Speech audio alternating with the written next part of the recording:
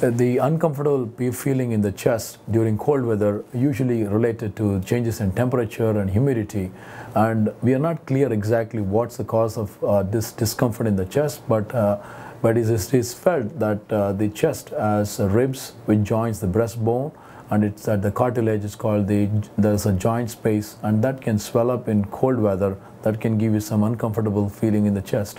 However, if people have chest pain, especially when they're shoveling snow, and especially if they're elderly, that could indicate that they could have significant heart condition.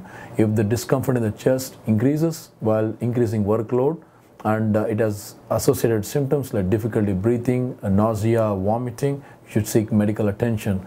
Just a simple chest discomfort with cold weather could be just related to the cold weather, and if it goes away, and this is not of a concern. I'm Dr. Ramesh Gowda. I'm a board-certified cardiologist at Mount Sinai Doctors at Brooklyn Heights. You could see me or one of my colleagues who can help you any concerns and questions you have regarding your chest pain with cold weather.